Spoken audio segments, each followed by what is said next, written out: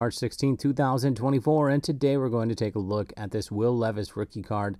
It's a green prism from the 2023 Panini Prizm football set, card number 397.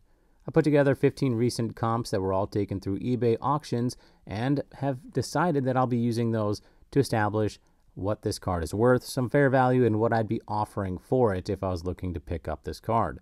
As you can see on the right-hand side, we have those 15 comps. Again, all of them were auctions, no buy it now, no best offer. I want to see the bidding process happen to establish fair market value. As you can see from the graph, we've got a low of about $11, a high of $23. So 100% swing is kind of the graph that I like to see. It means that things aren't too out of control, but it also means that there's a bit of opportunity for profit if you can pick up the right card. Now, let's look at the meat and potatoes. But before we get into numbers that you can see, I want to say this. These numbers should be used for in-person trades where you can take a peek at the card yourself. You got to make sure those edges are sharp as well as those corners and make sure that that surface is scuff-free. Remember, we want to go through the effort of doing all these studies so we can pick up a nice looking card. Back to the numbers here. Up at top, we see we've had 6 recent PSA submissions. 4 have come back PSA 10. That's a 66.7% return. Not a huge sample size, so I wouldn't necessarily use it when I'm determining whether or not I'm buying this card. Blue down here at the bottom, $16.02 is the average bid price paid by a winning person on auction.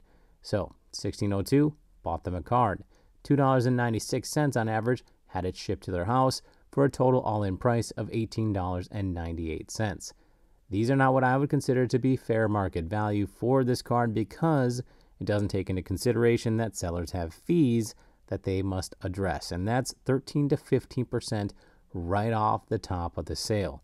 So that's what this orange number is. It takes off those fees of the blue number, 1602, and you get $13.60. This is what I consider to be fair market value for this card. It's still not what I'm willing to pay. I like to employ a stoplight system. Green means go. That's 70%. That's my first offer. That's $11.21.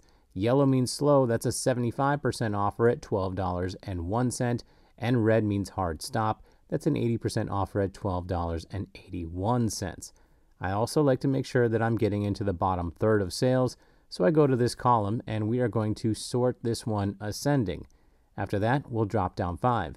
1, 2, 3, 4, 5. $11.41 is in the bottom third of sales.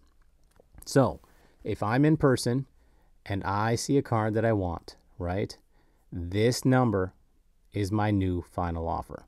I'll make the first offer at green, but $11.41 is where I am stopping in general. If I want to get in the top third of sales, I'd go 5 from the bottom. 1, 2, 3, 4, 5. $14.52 would be the top third of the market, something that I think you could get, pretty relatively easily. That would net you about a $3 profit margin or a $17.08 buy it now offer on eBay. So there you have it. Average price you're looking at as far as fair market value, $13.60. I'm willing to go up to $11.41. and I'll be selling it for $14.52. Hopefully this helped you decide what your card is worth. If it did, let me know.